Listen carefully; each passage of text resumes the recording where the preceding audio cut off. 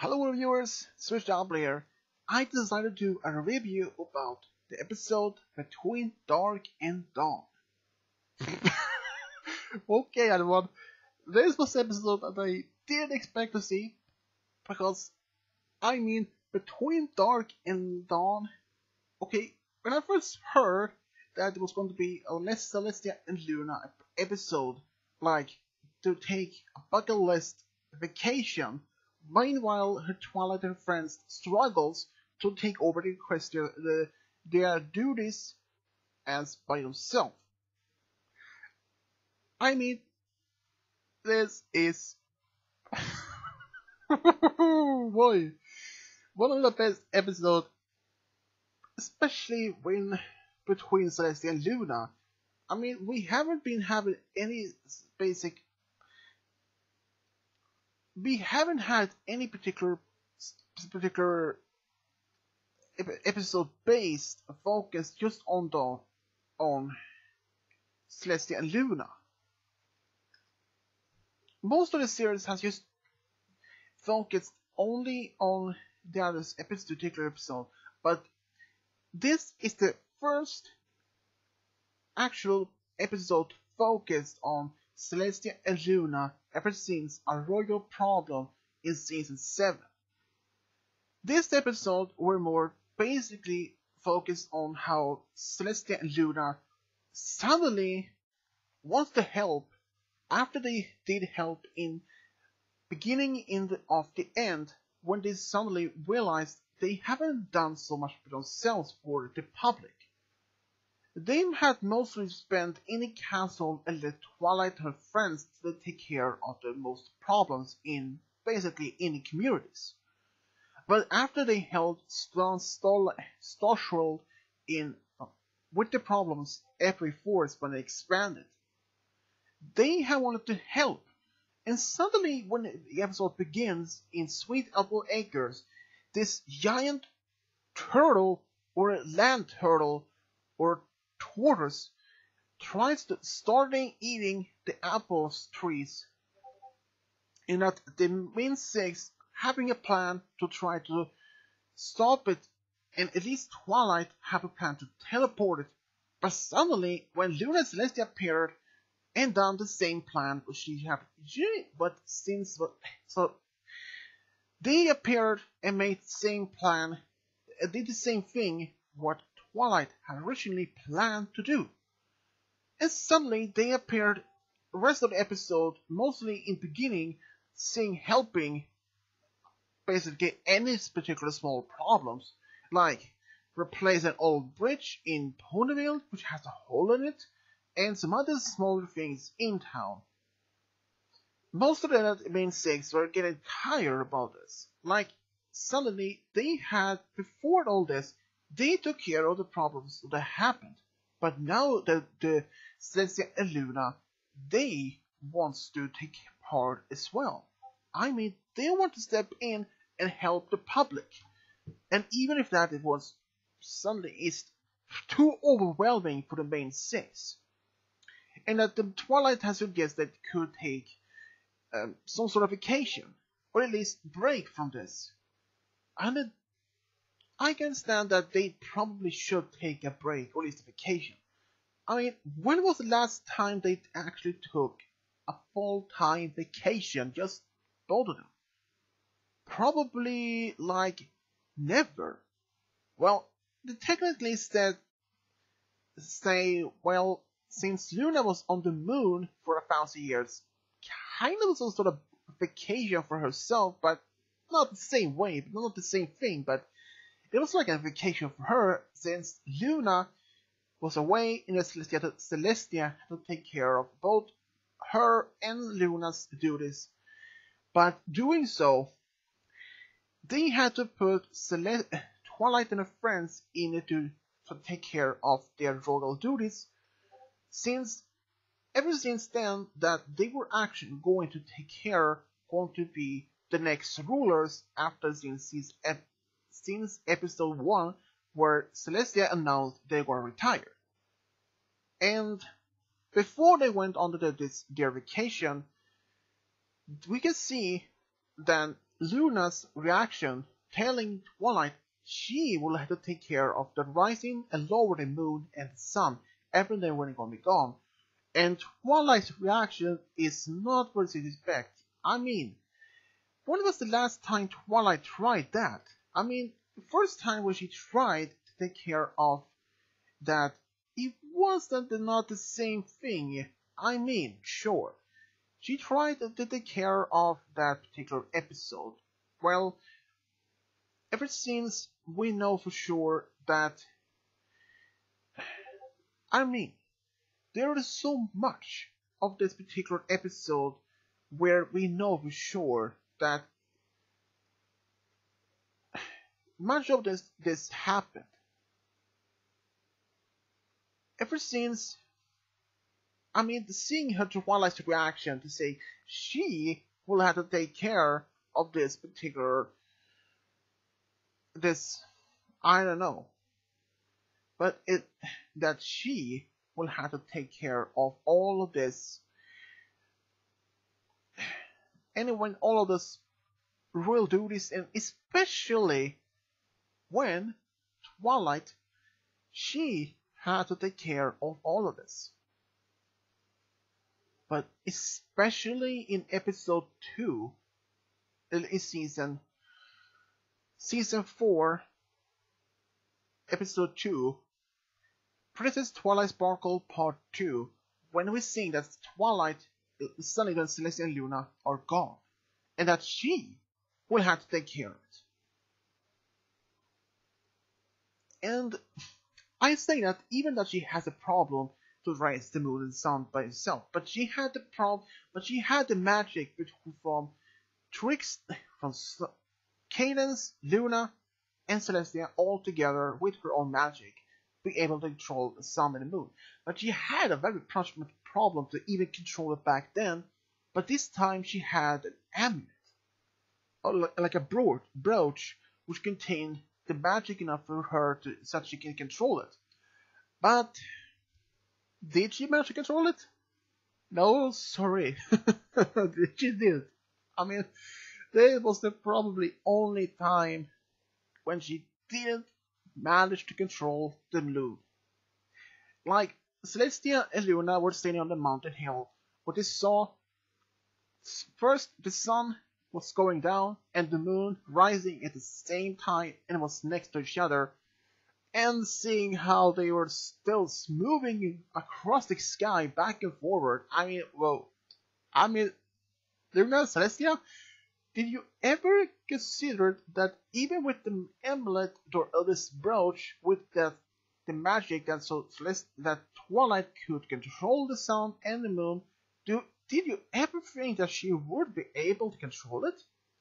I don't even think so, because it would take her months, perhaps years, to even be able to master the sun and the moon. Oh boy. But the song itself in this episode, lot of little things, I have to admit, that song was really, really good. I mean, that was so whoa. It was actually the first time we're seeing Celestia and Luna singing together ever since, I can't even remember. But this particular episode between Dark and Dawn is just have its great moments. Even in the song itself, we can see one of the characters, Capper, from the movie, even Discord with Smooth and some change things, but seeing Capper in the series is actually the first we ever seen him. I mean, even there's a cameo about him singing in the background in this song. We've seen Capper finally. Ever since season 8, ever since the movie came out and that season 8 had premiered sometimes afterwards, I was just hoping, can we see Capper in the season, or perhaps in season 8? But no. But season 9, yes, finally, we've seen Capper, one of the final characters. We've seen, not even seen Skystar, the pirates, but at least one of the characters has been seen. But I improvise from this episode seeing how much Twilight and her friends are trying to at least work it out. But one of the most funniest scenes in this episode, seeing Luna having this, how to say, a 98, like a style from the 80s, and Celestia like a gothic style. It really did not look as I expect. I mean, this was really, really hilarious. I never expect to see they try this, but even seeing in this episode Twilight and her friends doing this some sort of gala for the swans in from Canterville Castle. Okay, when did the swans have their own gala? Never know. Something new appears every season. But having seen yet that Fancy Pants and two other two abnormal class working to help Twilight for this gala, but Twilight real thinks that she can handle this by herself with her friends. But to the end, she realized when Fancy Pants informed them that the royal sisters never take care of all this, all the preparations for the gala by themselves. They had actually a community to help them with this, which surprised me that Twilight didn't even expect that she believed Celestia and Luna took care of all of those galas by themselves. Okay, that was weird, but they realized the mistake. Even that we haven't seen Fancy Pants since episode 1 and 2 in this season 9. But over that, I was really surprised how much even this happened. And even later in the season, where Celestia and Luna had this argument what it's going to do in this particular, what they want to do in their vacation. But seeing how much they later on realized this argument between them was wrong. So they realized that. And even that later when Celestia and Luna were sitting on the hilltop side, have a view over Equestria, and that Twilight and her friends asked Fancy Pants and many others for help to fix this gala in time so nothing could go wrong, and that's how the swans not bite their tails, in matter of speaking. But otherwise, this episode was not the first one I expect. First one saying that when I read that that Luna and Celestia are going to is going on vacation, and that Twilight and her friends is going to take care of all their royal duties. I didn't expect Twilight and her friends to be voluntarily to take care of this, and that I probably first believed that they were going to be ordered, or at least requested by Luna and Celestia, that they take care of the duties while they have vacation. Ever since season 1, when Celestia did announced they will retire, and they have been chosen Twilight and her friends to be the next in line in ruling of Equestria. I was like, okay, Twilight that I can understand, but her friends? Oh, right. Better, more than better.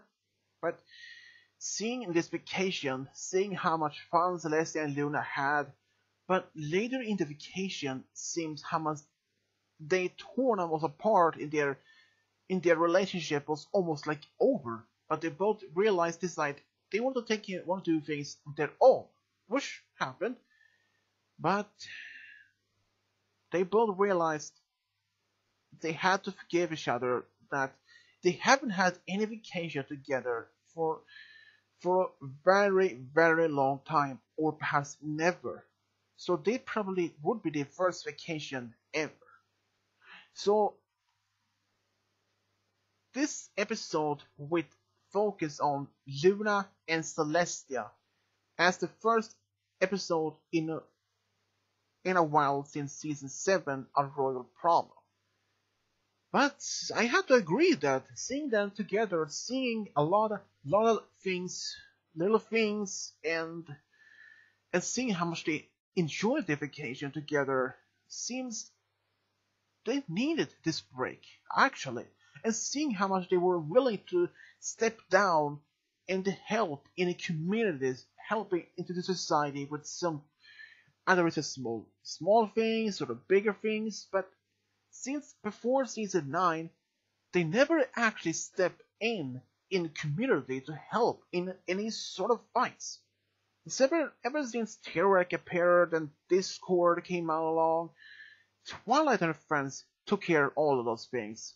Never, well, except for one time when Celestia tried to defend during a Countdown wedding, but that was the only time when she was defeated, easily by Chrysalis. But otherwise from that, we had never seen Luna and Celestia ever taking part of anything. Never. But this time, there was only we had seen them have been doing that. I just wonder, will they do it again before season 9 is over? Who knows?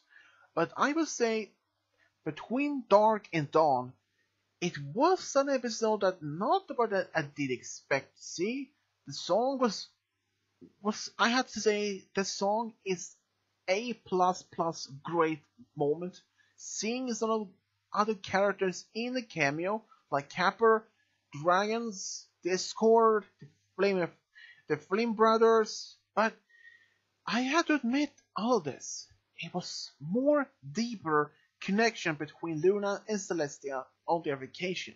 Seeing how they interact with each other, even during vacation, and almost they had a fight, but they always forgave each other, and seeing how much trouble that Twilight and her friends had just for this gala for the Swans, they realized ever since when they will be ready to take over Equestria, it will be not the same thing. They will be asking for help, even if they will be the next rulers. So, what will I say about Between Dark and Dawn as the rating? Well, I probably say A+++. 3 pluses after this. This episode was perfectly just right for the moment between Celestia and Luna as this episode. I had to admit, it was a great episode. I couldn't ask for a more better episode with them together. Wow, this is just...